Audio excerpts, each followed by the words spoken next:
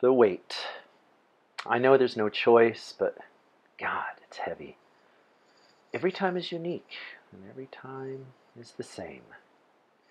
There's that bag full of hell with the word suicide scrawled on it in dry erase marker.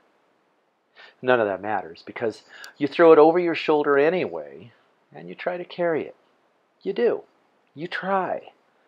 But every time the weight gets heavier. It's exponential. You wouldn't think souls would weigh so much.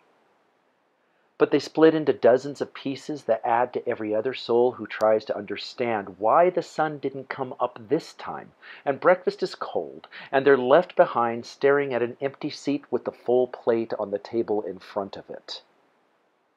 Waiting.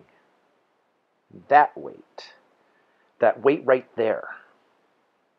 That's what goes into the bag. And it's heavy as fuck.